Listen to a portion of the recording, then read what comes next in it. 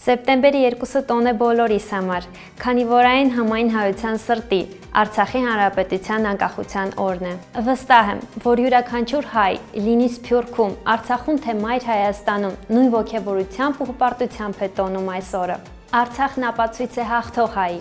ու նրա այսօրվա ու վաղվա պայքարող սերունդների։ Վստահորեն կարող եմ ասել, որ այսօրվա մեր հաղթանակը կերտողները մեր միասնական հայ ժողովուրդն է եւ նրա նվիրյալ զավակները։ Արդեն 28 տարի է, ինչ Արցախում ապրում ու արարում է մի սերունդ, որ չի պատրաստվում կիսատ թողնել իր հաղթանակած ճանապարհը։ Դեռևս պատերազմական տարիներին Արցախահայությունը Լաչինի միջանցքն անվանել է կյանքի ճանապարհ։ Ցանկանում եմ, որ այդ ճանապարհը ամուր թելերով կապի հայկական երկու հանրապետություններին։ Իմ Արցախ, իմ սիրտ, սրտան շնորհավորում եմ տոնդ, ցանկանում եմ, որ երկինքդ լինի միշտ պարզ եւ խաղաղ, եւ թող յուրաքանչյուր հայ